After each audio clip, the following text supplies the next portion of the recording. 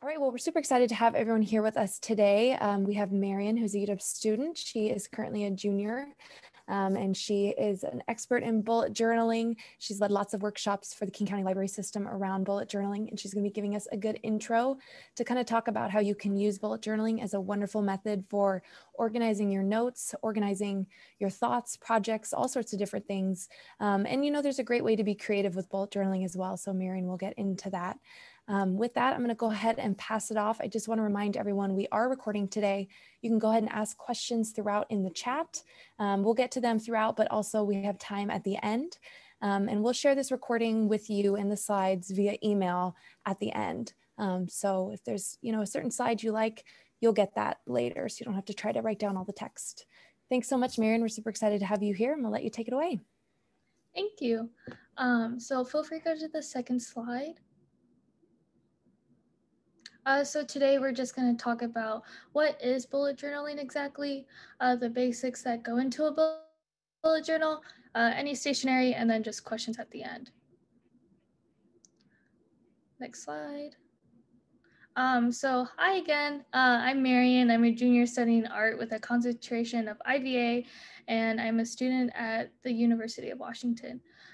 For bullet journaling, I have this Instagram account. You can look it up. It's called Milk Tea Studies, and it's something that I've been using since sophomore year of my high school, and it was just pictures for note-taking, bullet journaling, anything creative or art related. And then through there, I kind of expanded. I started working with like companies and in terms of like promoting like certain notebooks or any stationery. And I was an IB student in high school. So for my CAS project, I decided to go out and do a workshop of bullet journaling in downtown Seattle. And then from there, a person who worked with the King County Library System was like, hey, would you like to present on bullet journaling? And then from there, I started freshman year. I would say went to around 9 libraries, and then sophomore year went to around 11, just explaining what bullet journaling is and another way for you to be more organized. So next slide, please. So this is my Instagram on the left right here, and I also have a website. It's just milkteastudies.com.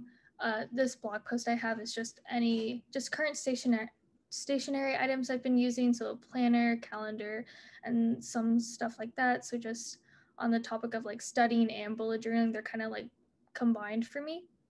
Next slide.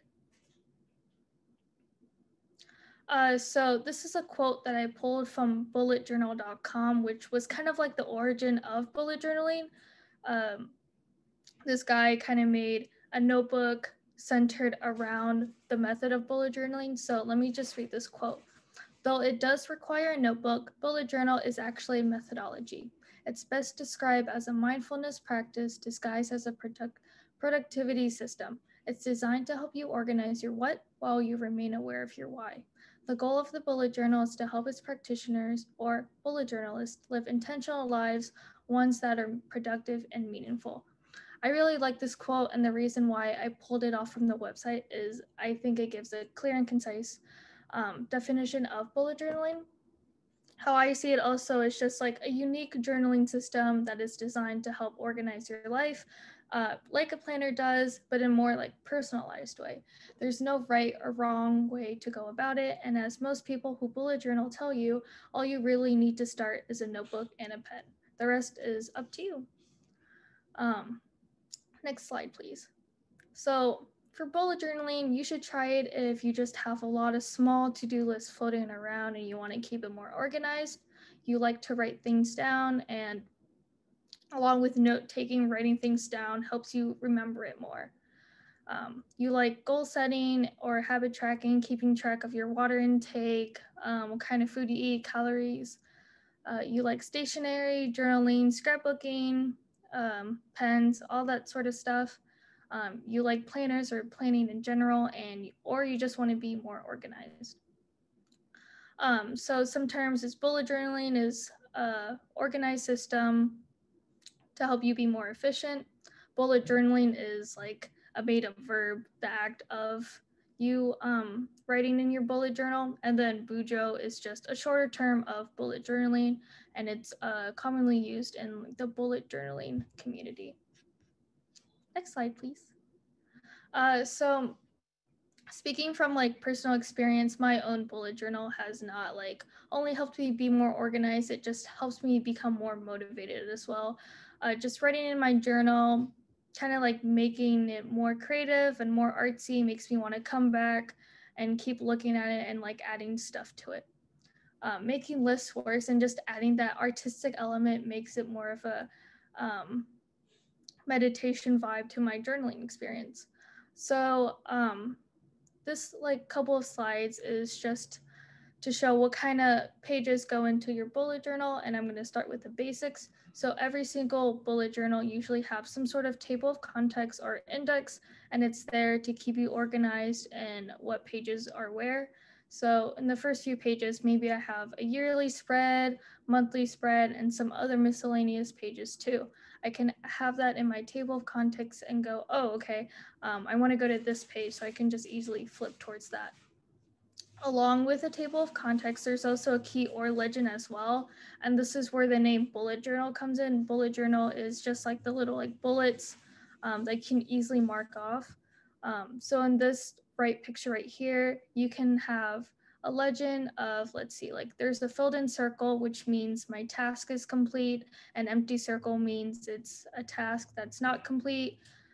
If there's a line through the circle, it means that a line with an arrow means that I moved that task to the next day, and like any kind of symbols that help you make it easier for you to plan your day.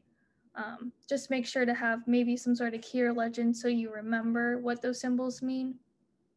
But you don't have to do that as well. You can just do little bullet points of tasks you have to do for the day, and then you could just put an X over it, which means that you finish those, or just like a strike through your task. Next page, or next slide, please.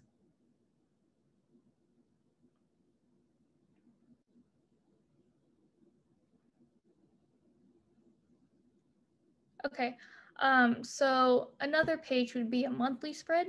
So the left here is actually a monthly spread I've made a few years ago, and it's just a simple calendar of the month with like major events or spring break, winter break, as this month was for December, and just some little cute doodles there to, you know, I like Christmas, so just getting ready for the holidays.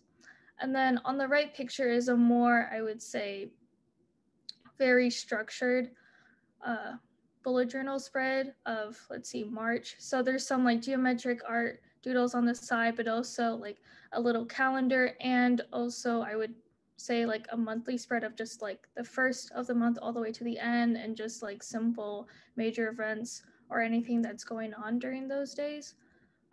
Also, my monthly spreads, I like to include monthly goals or things I would like to accomplish before the end of the month. Next slide. And then, so weekly and daily spreads. Since monthly spreads are more of a general overall of what's going on in the month, I would like to make it more detailed by having weekly and or daily spreads. An example of this is the left photo is just a daily spread of what happened today. So just like a brief summary if my day went well, if there was something going on, and then a few tasks or events that I'm having as well below my little summary, along with some stickers I put in there for kind of like decoration. And then on the right side is a Muji undated weekly planner. So on the left, it has Monday through Sunday, and then just any dates so I could use it anytime. With also some tasks I'm doing or any events. And then on the right side, it's a gridded piece of paper so I can add like doodles, maybe something that happened, some scrapbooking or any like detailed stuff. So it really is like up to you and anything that like pertains to you pretty much. Daily spreads, you can use them for maybe like journaling entries or anything you want to reflect on that day. And those can take up to like maybe half a page or a page, just depends if you have the time or want the time to write things down. Next slide, please. timetable. This is especially useful for me as a college student. I am full-time student at UW and also part-time working at Apple.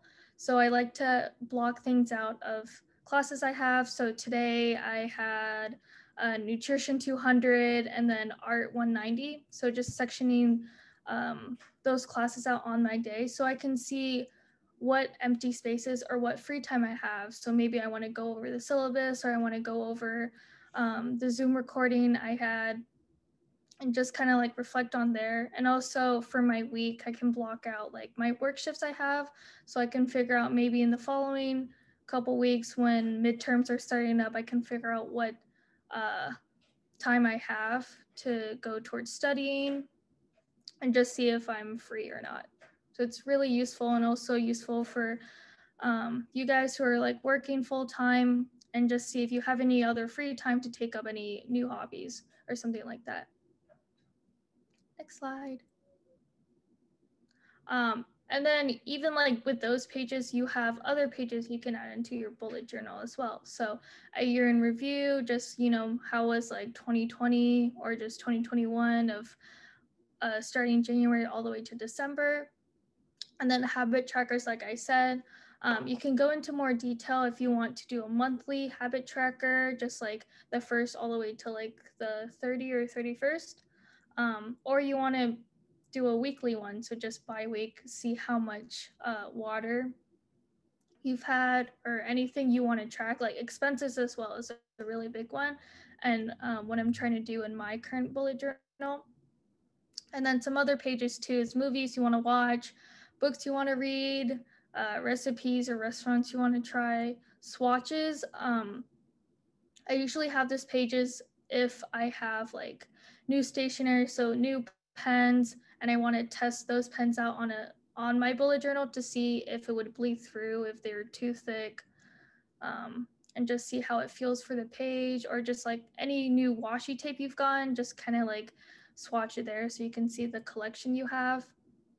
And then, you know, goals, New Year's resolution, any reflections you have, birthday log, pretty much anything that you like and you want to keep track of pretty much. So for example, like if you watch a lot of TV shows, just kind of like keeping track of that. And then at the end, if you finish the season or the TV show, you can write a little review of it as well and kind of rate that. Next slide. Also for like, if you have any more ideas or you want to look for more ideas, Pinterest is always a good resource to use because a lot of people pin their bullet journal spreads there, but also any page ideas you would like to add. So for stationery, what can you use? For a bullet journal, there's a pen and a notebook, but some people like to be more detailed and it's like, what kind of notebook can I use or what kind of pen can I use? So notebooks to start off with is the type of paper, right? So these 4 photos right here are 4 different kind of bullet journal spreads ranging from lined paper to graph paper to dotted paper and to blank paper. And it just depends on the type of person, right? So some people like blank notebooks because there's no restrictions or nothing on the page at all. So you feel more free to just write anything. But some people like more structure. So dotted lines or graph rolled paper, just depending on preference and stuff, or if you want to make sure your words are just all in like one straight line. The dotted journal was also super popular when this whole bullet journal trend came out because like it's bullet journal dotted, it's very like similar. Or you can use like lined paper as well if you don't have anything else. Really, it just depends up to you. But I feel like explaining the type of paper or what kind of paper is in a notebook is very helpful.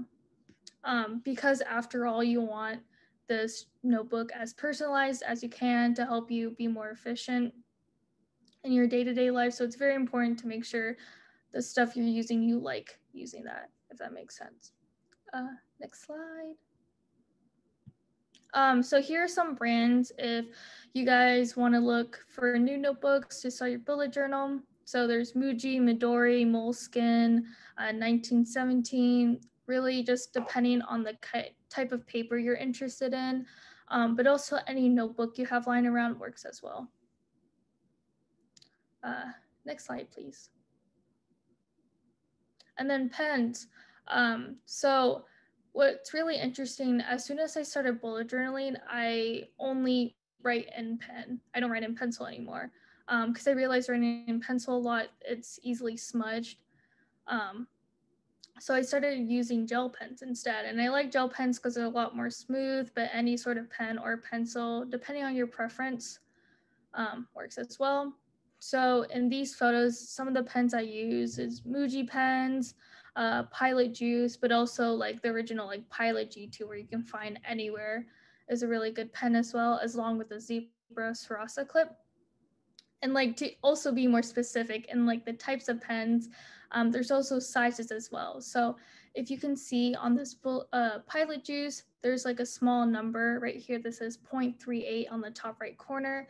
That is the size nib of the pen. So it ranges from any number. I've seen 2.25, 0.38, 0.5, 0.7, 1.0, and it just depends on the thickness, right? So 1.0 is very thick. That's a lot of ink. And it also means that it takes more time for the ink to dry, right? Which means you can't write a ton, because if you do, you accidentally smear the ink over and you have a lot of smears on your page, right? So my preference, I like 0.25, 0.38, and sometimes 0.5, because the less ink means the quicker it is to dry. So it just depends on preference too, because some people like, you know, thick ink, but it just depends if you want smears or if you are willing to wait a little longer for the ink to dry before continuing to write. So there's like different sizes too, as long with the different kinds of pens or inks. Okay, next slide. And then highlighters or other pens as well. You can use highlighters to kind of emphasize on things you write in your bullet journal. Though I would advise that you highlight first and then write over, because sometimes if you write in pen especially and you highlight it over right away, there's like also a smear in the title too. So that's something to look out for. And then there's Zebra Mileliners or Iconic Duodeco, right? And these two are double-sided too. So there's like a highlighted side and a pen side as well. And that's just for like, you know, if you want to add more artistic elements to your bullet journal, but these aren't like necessary. And then on the bottom left, there's also calligraphy pens. And when I started bullet journaling, I also self-taught myself calligraphy because I thought it was like really cool. And some elements too, if you want to have like big titles, like I can write March in calligraphy and underneath have like a monthly spread or review of March. And then, so there's just like other pens or other things that you can also use. Next slide, please. And then some other things as well, with like having a pen and notebook and just, you know, writing down all your spreads and things that you've done today. You can also add some other elements as well. So there's stickers that you can use, right, to like make it, you know, pop more. Washi tape is a really big thing as well, because as long like adding in color too, you can also add borders, and it helps make your bullet journal more structured. And then you can like scrapbook some stuff as well. So maybe something happened today and you want to like tape on it like a receipt, like just anything, maybe pictures as well, just anything that is personal to you. And then here's some example of some spreads I've done. Right, so the left one, you can see it was really simple. I just went down in a line of things I had to do today, and then some other elements as well. I put on some stickers, I drew some plants. At the bottom, I have like a super small monthly spread, and I just like having it there because I can see, oh, okay, this date falls on a Saturday, right? So it's just really a quick glance for me to look at. On the right side, the dates like Monday, Tuesday, I used like stamps, right? Because I wanted to have a little theme to it, and then along with some stickers and then some little scrapbook of like this Muji loose leaf that I got. So sometimes, especially in like my older spreads too, I have some sort of theme I would like to follow in terms of like colors or like stickers. So yeah, and then I also have some more in the next slide. And then these were more colorful, right? So on the left side, I had like these stickers, but also because of those stickers, I wanted to have some sort of like color theme to it as well. So I kind of doodled on some more stuff. And I like had a lot of time on my hands, so I wanted to make it more like maximalistic. I think that's a word. So just like, not to have any empty spaces on that spread. And then on the right side, it was kind of more minimal. I had less color. And just for the photo, I taped a little baby's breath on there as well, because I thought it would match the theme. And next slide. And then the right one especially is more recent. I've been like busier and busier, so I haven't had time to sit down and make all these like really huge spreads that I have. But on the left side, this was a ringed notebook that I have, and I think it was also graphed as well. Just like, similar thing, I had these stickers. I had like some sort of color palette I went through and kind of just like followed through there. On my right side, I used stickers that I made myself, and then some photos I found on Pinterest and Tumblr, printed those out. This was more like a collage as well. And then I think I have one more slide of spreads. Yeah, so these are more recent. As I showed in like the last couple of slides, these are more simple, just like jotting things down. Okay, I need to do this, and then I'm gonna look back at it later and just cross it out. But yeah, these are just like some simple spreads I've had, and they're mostly like that now, because I feel like that's my kind of style. And also I can show right now, I'm currently using this Hobonichi notebook right here. And let's see. Let's take these papers out. So with this notebook, it has, let's see, a really cool monthly spread right here. So it already has like the month out for me. And some people like having this spread, or some people like to make it themselves. So I have this one right here that's already in the notebook. And then they also included some like kind of weekly spread too. And I really like the style. I think what is called the Passion Planner does a really good job of just having this template out, because you can easily also block out time. So maybe from like 5 to 8, I have something, and just stuff like that as well. And then after having these like weekly spreads, I also have the blank daily spreads, right? Let me see. I have this page right here, a daily spread. So it would have like maybe things I have to do, or just little summaries or sentences. I also added a ton of stickers. Let's see. And then also this spread as well. The Hobonichi notebook I am using is this one. It's an A5. There's also a smaller size too, I think B6. When you like look into more of notebooks and bullet journaling, you also notice that there's sizes A5, A4, just depending on preference. I know some people like smaller notebooks because it's easier to carry with them. And then along with those spreads, I also have smaller spreads, or just like, I would say chicken scratch, just like really messy handwriting. Of just things I need to do, because sometimes I don't have time and I need to quickly write it down before I forget. And let's see. Okay. But yeah, just like, using this notebook, but also I am having fun with the 6-ring binder. I have a smaller version. I have a spread right here, and I like these because I can, I'm able to like take it out and then just hold it like this, so my hand doesn't like bump over the rings, and then just place it back together. And yeah, like a bunch of spreads, also some really messy scratches. So sometimes I have like really nice spreads and sometimes I don't. It's just depending on my day.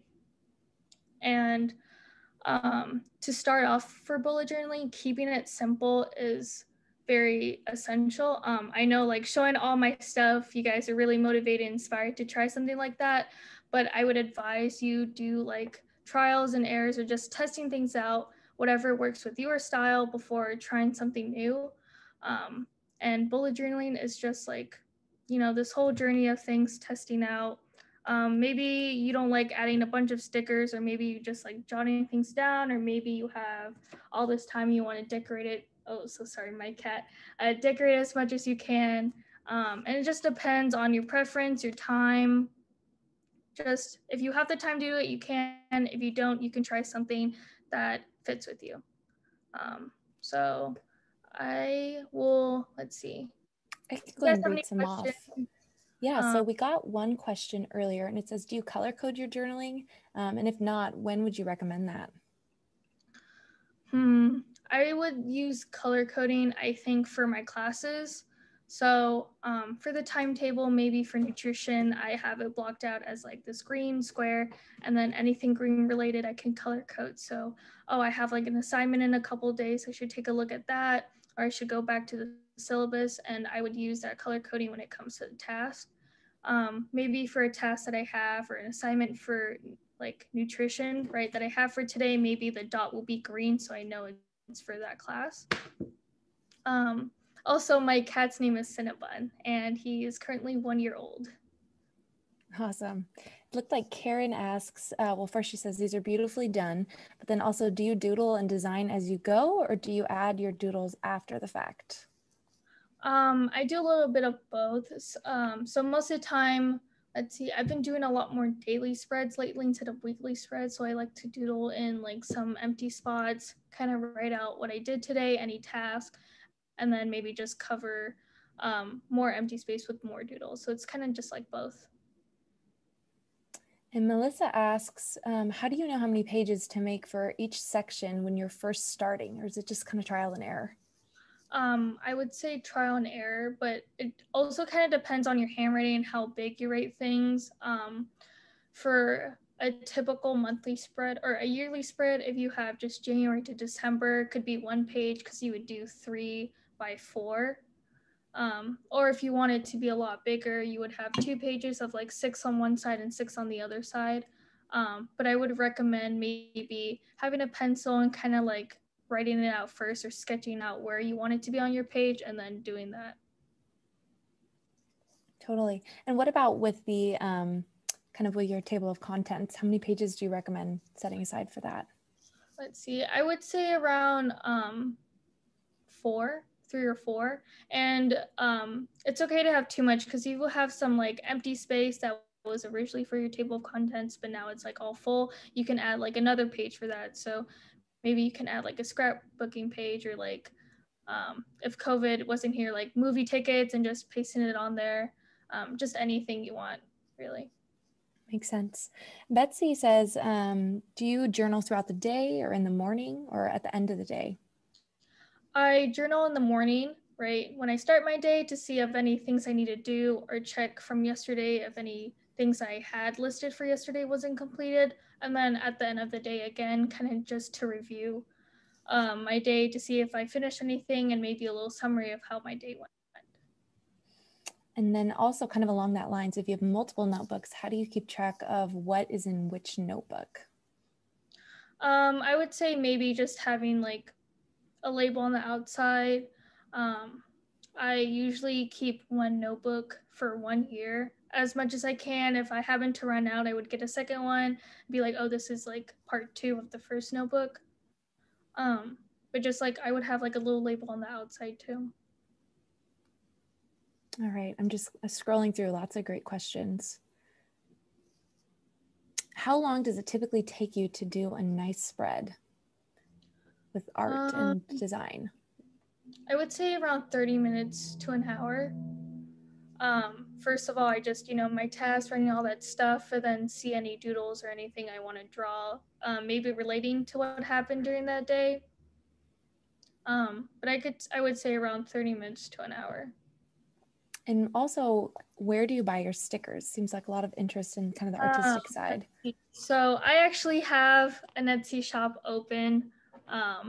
So some of the stickers I use are from there, but also I've been really obsessed with, let me see, Korean stickers. I've been buying from a lot of like international websites, and let me show you.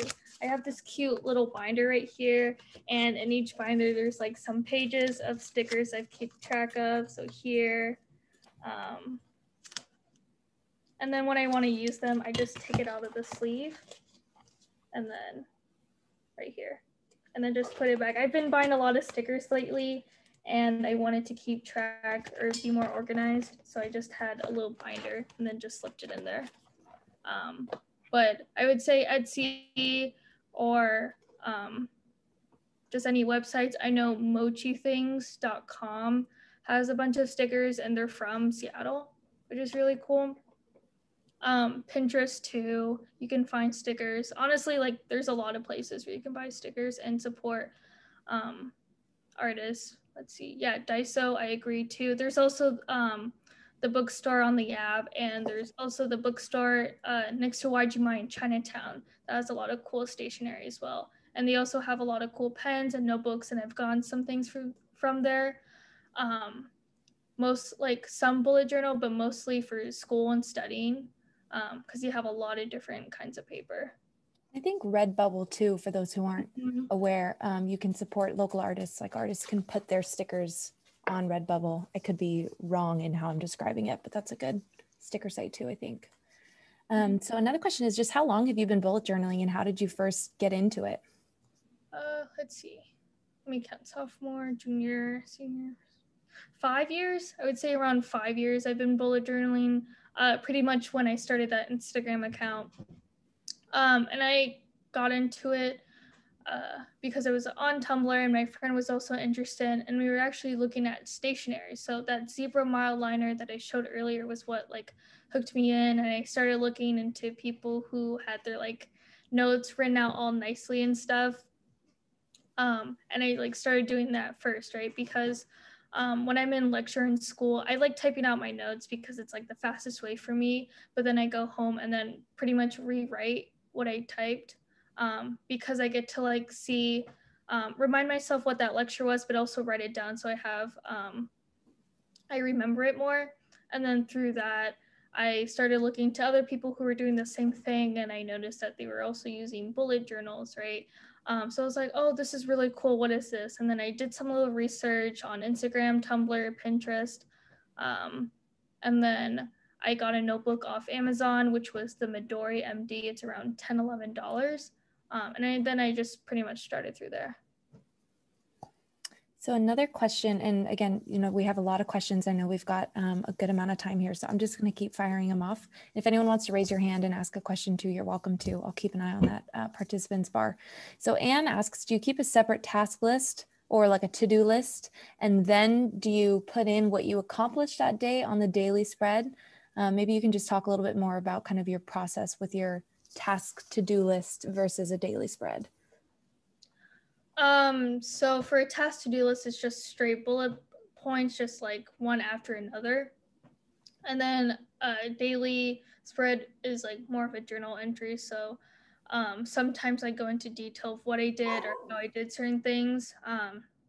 So like, I know the last few weeks I've been planning to open a sticker shop, right? So just writing down a timeline of things I need to do, kind of going into more detail of my simple task of planned sticker shop, just like, oh, okay, there's some things I need to do, or it's just like a simple journal entry of what happened today. So they're kind of just depends. Sometimes it just joined in together that I have a little journal entry, but at the bottom I have this really like small to-do list of things I need to do and just cross things out if I did them or not. And have you seen any digital versions of bullet journals that you like? I have actually. I haven't seen it a lot, but there are some templates too for digital bullet journaling. I know some people use GoodNotes for note taking, but also for bullet journaling as well. I'm not really sure of any other resources, but if I do, I would love to share that on my website. And then we had one more question come in. What size is your journal? And then how do you recommend kind of finding a good size for you or where people should start? Let's see. I believe the one that I showed right here is A5, and I think this is a really good size to start off with. And then from there, you can think, oh, is this like the good size for me, or I want something smaller? Like this is pretty small. It also depends too. If you like making really nice spreads, a bigger size would be good. But also smaller size for just some quick jotting down, like to-do lists would be good as well. So it sounds like it really just kind of depends on, how your personal journal or notebook turns out, or what you need it for. I guess that's about all the questions we've got so far. One thing I would love to just hear you share and expand on one more time is just for those who have attended and find this concept really interesting and like to get more into it, do you have any specific resources you would recommend we check out just for when we're first getting started? Ooh, okay. I would say I can't think of like a specific person or like planner company right off the top of my head. But I would definitely just type in bullet journal on Pinterest and just look to see what other people have been doing, kind of get inspired. If you already have a notebook, you can start jotting down spreads you want to have, or start maybe going on Amazon. I also have a video on my YouTube channel as well of different kinds of planners, which bullet journal is like a kind that you can use, but there's also some other planners that have like maybe all these templates out for you if you don't have time to make all these spreads, or they're like half and half. So that one weekly undated planner I showed, even though I had like a little template already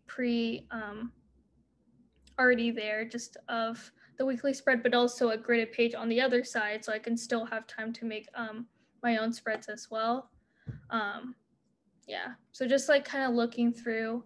I think Pinterest is like the biggest resource. Is a good reference. Awesome. Thank you. And a few people also shared some stuff in the chat. We do have a question that if we could just go over the kind of the specifics of the beginning, just for some people who came in late. So I'm going to go ahead and just reshare the slides since we have time. If you wouldn't mind, if we just go over kind of the basic layouts again. Mm-hmm. All right, I'll pull that up.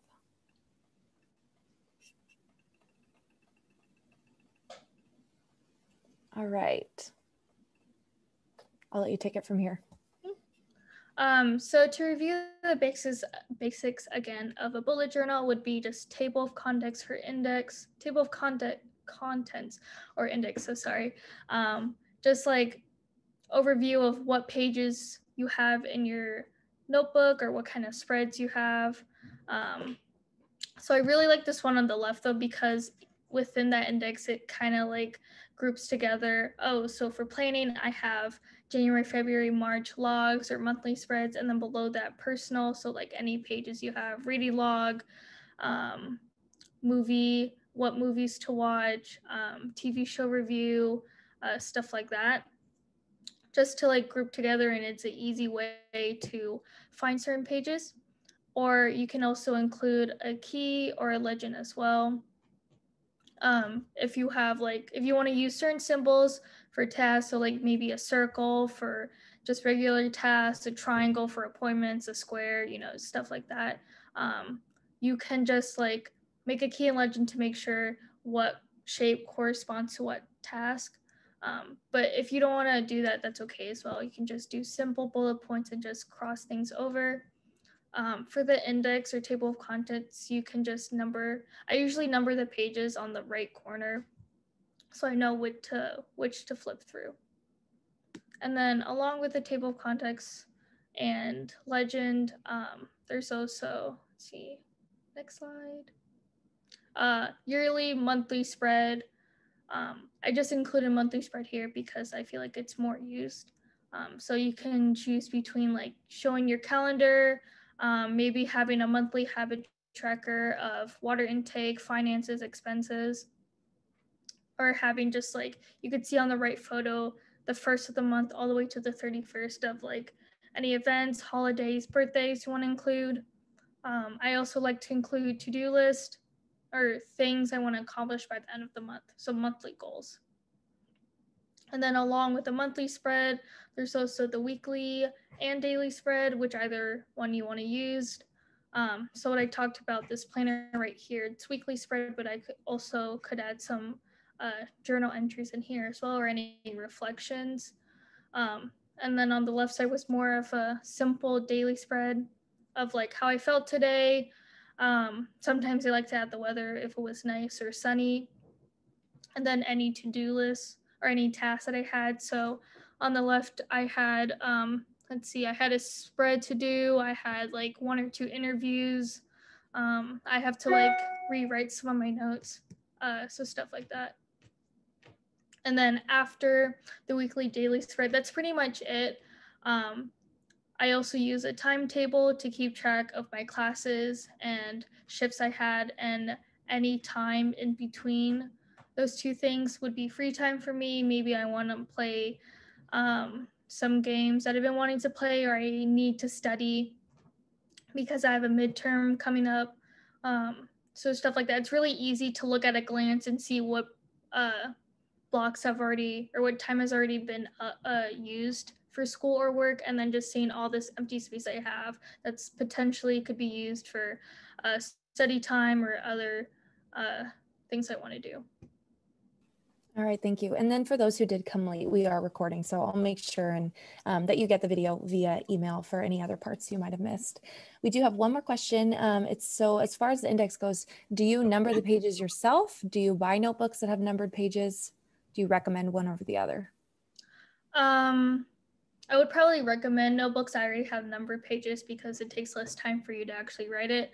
But what I do, I only just write the odd numbers. So like 1, 3, 5. I don't write every single page with every single number, just like maybe odds or even, so I can easily, oh, if this is on page 4, it's between 3 and 5. So I just flip to 3 and then that's the page right there.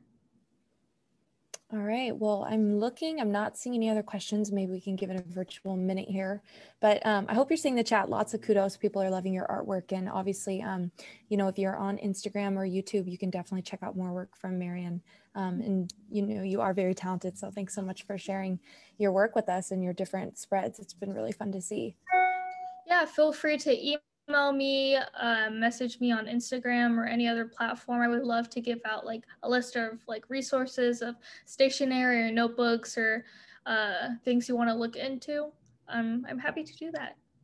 Yeah, so we can definitely package some materials and send them to everyone who accepted the calendar invite, as well as the slides. I'll make sure you get those. Thanks so much, Marian. I hope you guys all, learned something, have a little something to launch off for. I know someone shared in the chat. It's kind of perfect timing to be thinking about this with April 1st right around the corner. So maybe we can all get started this spring.